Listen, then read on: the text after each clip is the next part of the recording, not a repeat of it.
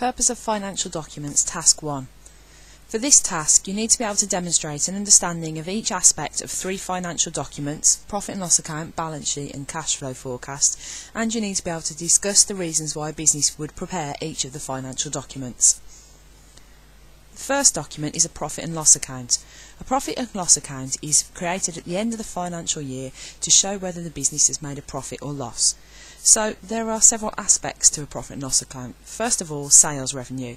This is the money that a business gets from selling its goods and services. It is calculated by price times quantity sold. Cost of sales is another word for variable costs, and they are costs that can be directly attributed to making the product or service, so it could be materials, for example. If we take sales revenue, take away cost of sales, that gives us gross profit. So in this example, 120,000 take away 25,000 gives us a gross profit of 95,000. Expenses is another word for fixed costs. So in this example, we've got rent, labour, utilities and administration.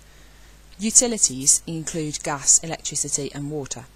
Administration would be things like accountancy costs, for example. We add all those together, so in this example we get a total expenses of 82,000. To get our operating profit, we take the total expenses away from the gross profit. So in this example, 95,000 take away 82,000 gives us an operating profit of 13,000. The profit and loss account would be created by the owners of the business to find out whether the business has made a profit or a loss. They can then use that to decide whether they're going to pay any dividends to shareholders and how much the dividends are likely to be. In a small business, in a sole trader or a partnership, it could be used for the owners of the business to decide whether they can take any money out of the business. For a sole trader or partnership, this will be called drawings. It can be used to decide on future plans. So, is the business doing well enough to expand? If they've made a big operating profit, they might be able to finance some expansion. So, perhaps in a restaurant, it might be building an extension, or it might be buying new vehicles, or buying more machinery. They can decide which products or services they focus on. So if they itemise their sales revenue and look at where the money comes from each of the products that they sell in their range, they could perhaps decide to, stop selling one particular product and perhaps raise the sales from another product, so produce more of another product in their range. They can decide whether they need to do some more advertising, perhaps, if sales revenue has been disappointing in the year. They might want to advertise to try and attract new customers. They'll definitely need a profit and loss account in order to attract other investors. So shareholders wouldn't put their money, they wouldn't buy shares in a business that wasn't making a profit. Very unlikely anyway. Perhaps venture capitalists might invest in a business that wasn't making any profit. So think about businesses on, people like the Dragon's Den. If they thought they could turn the business around and make it be profitable, perhaps they would invest. But usually shareholders will want to see that the business is making a profit and they're going to get some return on their investment. To get finance from a bank, so an overdraft or a bank loan, the bank again would want to see if the business was profitable to make sure they'd be able to repay any debt. Finally, a profit and loss account is a legal requirement. You have to provide this document to the Inland Revenue to prove how much how much corporation tax should be paid on the business's profits, and to prove that they are paying the correct amount of national insurance for their workers. Second document is a balance sheet. A balance sheet basically shows the value of a business. It shows what the business owns and what money's been invested in the business. So, working from the top, we start off with fixed assets. An asset is something that a business owns, and a fixed asset is something that the business owns that doesn't change on a day-to-day basis. So, in this example, we've got machinery, factory and vehicles. Now, those things can change. So the value of those things can change. Perhaps if the business buys more machinery, that value would go up. And obviously over time, the vehicles are going to be worth less because of depreciation. But fixed assets would only be valued once a year. So we produce a balance sheet once a year as at a point in time. Current assets are things the business owns that change on a day-to-day basis in value. So for example, stock obviously is going to be changing. They're going to be ordering more stock, using up stock, so that's going to change. Debtors are customers that have not yet paid their invoices, so customers that owe money to the business. And cash is cash in the bank or petty cash that the business has got on their premises. Current liabilities are debts that are to be repaid within 1 year.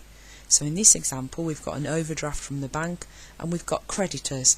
Creditors are people the business owes money to, so for example suppliers that they've not yet paid for their materials. Working capital is calculated by current assets take away current liabilities. So in this example 64 take away 40 gives us a working capital of 24.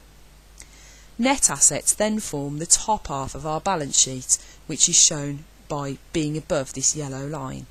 So we would take fixed assets of 670 and add on the working capital of 24 to give us net assets of 694.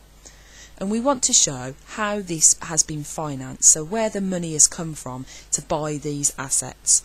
So we look at the bottom half of the balance sheet below the yellow line and we can see that this has been financed, the business has been financed by share capital, which is money from shareholders, long-term loans, so loans that are due to be repaid in over 1 year, and reserves. Reserves is money from profit that's been made in previous years. So if we add that up we get the capital employed, which in this example is 694. So we're showing the money that's in the business and what it's been used to buy. So the top half, what we've bought, the bottom half, where the money's come from. We always have to have net assets and capital employed being the same. That's why it's called a balance sheet, because those two figures balance. So why would we produce a balance sheet? Well, a balance sheet provides a measure of the business's value. So for example, if the current owners of the business wish to sell, then any prospective buyers would want to know how much the business is worth. The working capital illustrates whether the business has sufficient funds to pay their day-to-day bills, so whether their current assets are greater than their current liabilities. It will also be needed for banks or for other investors in order to attract external finance. Final document is a cash flow forecast. Cash flow forecast shows money coming into and going out of a business. It doesn't show profit. It's really important that you make that point clear in your coursework. Cash flow is not profit. It's just money coming into and going out of the business. So if we look first of all at the top of the cash flow, we have cash inflows. So this is money coming into the business. Now the main source of cash inflows is going to be sales revenue, money that comes from selling goods and services. But in this example, in January, this business also takes out a loan. Okay, so the loan is received in January, 125,000. We then look at cash outflows, so things the business spends money on.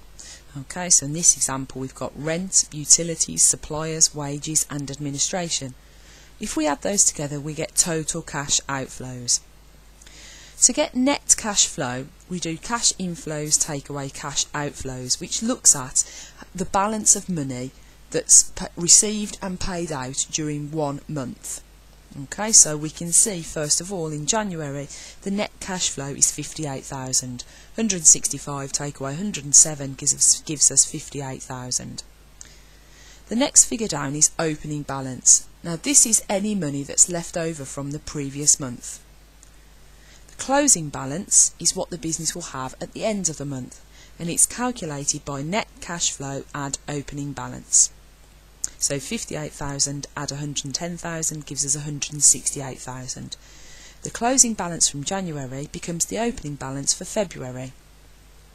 Now it's really important on cash flow forecast that you take notice of the sign. Sometimes negative is shown with a minus sign, sometimes negative numbers are shown with brackets around them.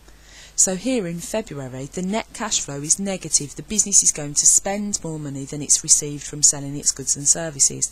So we get a net cash flow of minus 68,000. So we would still do minus 63,000, add 168,000, gives us a closing balance of 105,000, and again that becomes the opening balance for the next month. So why would we produce a cash flow forecast? Well, it shows evidence of whether the business has sufficient money coming in during each month to be able to pay its bills. So we might need that to prove, for example, to a bank that we would be able to meet loan repayments, so we would be able to take out a loan. It would also show if a business needs extra money in 1 month, so perhaps they might negotiate with the bank an overdraft. If they can prove that in all the other months they are able to pay their bills, perhaps the business might consider that giving them an overdraft. It can also help a business to make plans so they can decide in which month they could best afford new machinery, for example. A cash flow forecast is what the business thinks will happen in the future, so it's only a forecast, a prediction. A cash flow statement has exactly the same layout, but it's what has happened in the past. So a cash flow forecast would be really useful, to make sure that the business does have enough money to pay its day-to-day bills. A cash flow statement can show what money was spent on during the last few months. So you need to apply each of these pieces of theory to create your coursework task 1. So you will find the writing frame on the P drive, okay, and there are 16 questions that you need to cover in this task. So for each of these you will need to show a screenshot of the financial documents with text boxes, okay, so using text boxes. You can label each of the aspects. You can also perhaps use these call-out boxes, but you need to be able to label each aspect of the 3 financial documents. So you would need to be able to say, first of all, what a fixed asset is, what a current asset is. So you need to be able to label those, and that's one part of the coursework. The second part of the coursework is explaining in your own words why a business will produce each of those documents. It's really important that whatever you use as your source, that is in your own words, otherwise you won't be able to pass this assignment. Okay, thank you. Off you go.